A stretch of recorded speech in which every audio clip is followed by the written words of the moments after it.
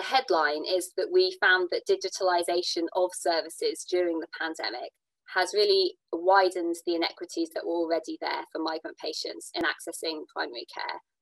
The migrant patients were actually a bit more concerned about the physical closure of the surgeries and the fact that it was harder for them in some circumstances, some practices, to get support from receptionists in doing forms or signposting to other services. We certainly asked our participants what their ideas were about how things could be improved. And they mentioned some really great ideas around use of YouTube for targeted healthcare advice, translated text in the patient's own language, for example, inviting for screening or things like that. And also the idea of virtual group online consultations using an interpreter. But I think as well as engaging with the migrants themselves, there are some great resources out there.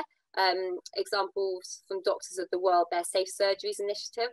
I think, I'd love to see that really widely implemented. It's a program where surgeries can sign up and say, we're going to try to remove those barriers to access for migrants, even simple things like needing to show ID when you're registering. And they've even got a toolkit specifically around the pandemic and how we can support migrant patients in that setting. So I'd certainly really encourage that for practices.